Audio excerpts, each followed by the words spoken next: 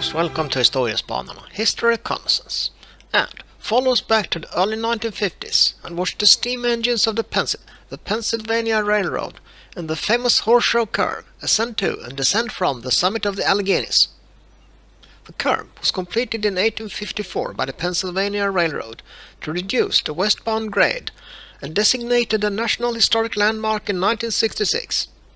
And please, like, share and subscribe. It means a lot to us.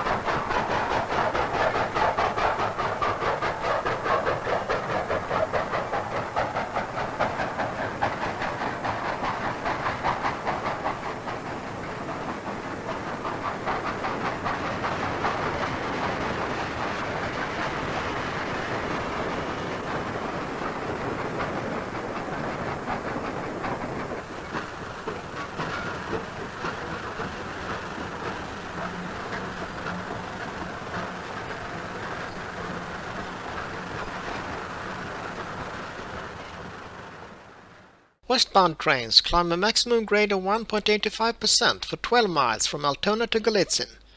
Just west of the Gallitzin tunnels, trains pass the summit of the Allegheny Mountains.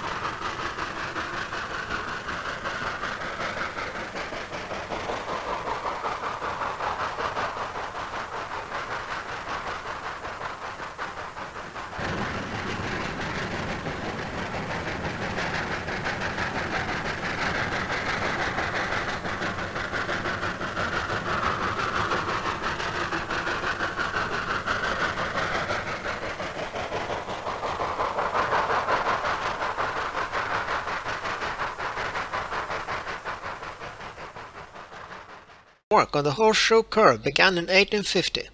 It was done without heavy equipment, only men with picks and shovels, horses and drags. The 31-mile line between Altona and Johnstown, including Horseshoe curve, opened on February 15, 1854. The total cost was $2,495,000.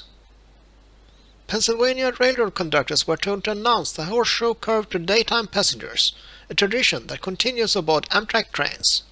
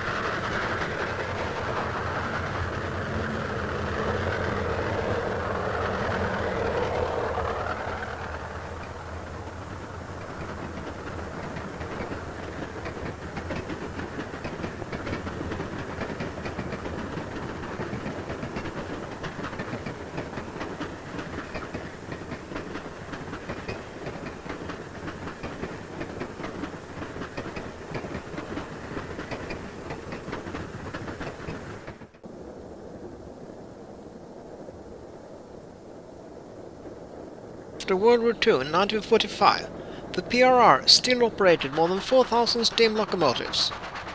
During the next 10 years, the PRR began to replace them all with diesels. By the end of November 1957, all steam locomotives were retired on the PRR, but they retained 125 in case they were needed. By the end of 1959, most had been sold for scrap.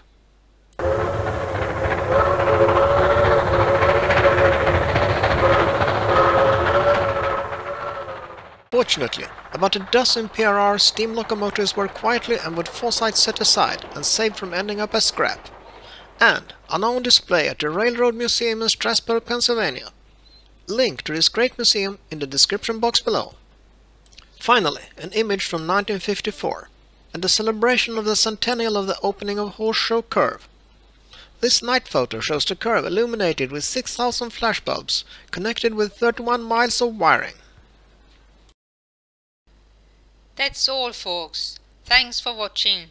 Please like and subscribe.